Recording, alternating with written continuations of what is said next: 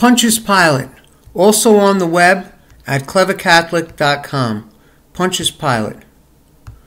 Pontius Pilate, governor of Judea, presided over our Lord's trial, ultimately ordering his execution. There are non-gospel historical sources which also record that Pilate ordered Jesus' crucifixion. The link is on clevercatholic.com. However, there is a tendency found in varying degrees in all the Gospels to present Pilate in a favorable light. New American Bible Commentary, Matthew 27:18. When the crowd shouts, "Crucify him," Pilate asks, "Why? What evil has he done?" "I am innocent of this man's blood." Matthew 27:23 and 24. He says, "I find no guilt in him." John 18:38. "No capital crime has been committed by him. Therefore I shall have him flogged and release him." Luke 23:15 and 16. Consequently, Pilate tried to release him. John 19:12. Pilate even hopes that by releasing a prisoner, the crowd will pick Jesus.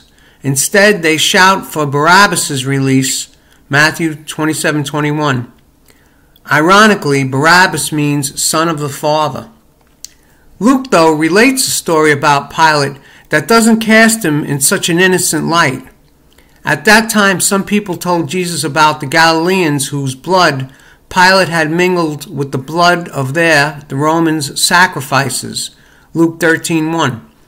What is known about Pilate from the Jewish historian Josephus, such a slaughter would be in keeping with the character of Pilate. Josephus reports that Pilate had disrupted a religious gathering of the Samaritans on Mount Gerizim with a slaughter of the participants, and that on another occasion Pilate had killed many Jews who had opposed him when he appropriated money from the temple treasury to build an aqueduct in Jerusalem. New American Bible, Luke 13:1.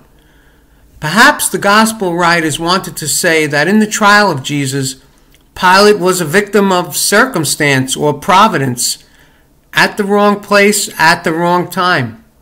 "You would have no power over me if it had not been given to you from above. For this reason, the one who handed me over to you has the greatest sin." John 19:11. Pilate's wife may have glimpsed a foreshadowing of the tragedy that was about to occur. She sent him a message: "Have nothing to do with that righteous man. I suffered much in a dream today because of him." Matthew 27:19. Maybe she dreamt in a nightmare that billions of times, through the millennia, until the end of time, people would say over and over, "For our sake he was crucified under Pontius Pilate."